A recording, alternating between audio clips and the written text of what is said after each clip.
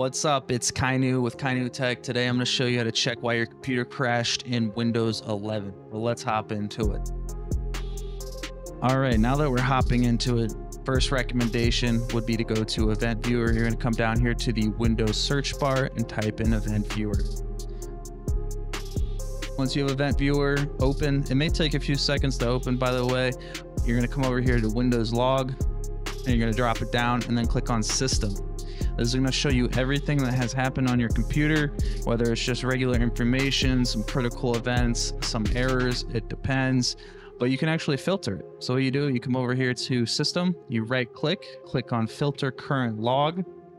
I'm leaving it on anytime because I haven't really had any errors or critical events happen in the past few days, other than maybe my power outage might be on here. But all you have to do is click on critical and error, and then if your crash happened recently, like within the last hour, click on last hour. If it happened in the last 12 hours, click on last 12 hours.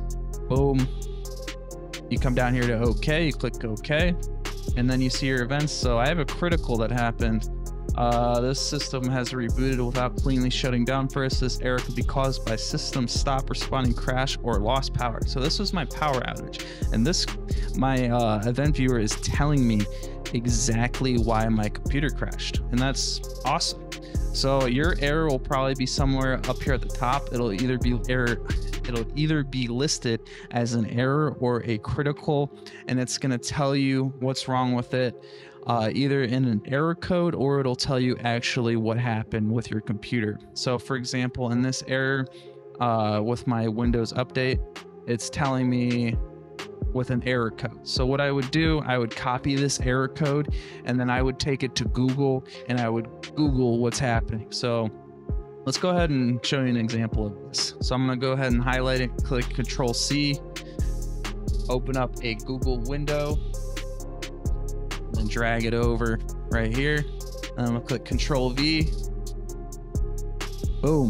All right. So I would recommend sticking with the Microsoft.com answers only. But right here we have a Microsoft.com answer, top of the list. I'm going to click on it. So getting error code 73D02 when installing an update from Windows Store. Okay. So let's look for the answer. Okay. Hi, Barry. Thank you for being a part of the Windows 10 technical preview. I also appreciate you for providing the screenshot and the issue.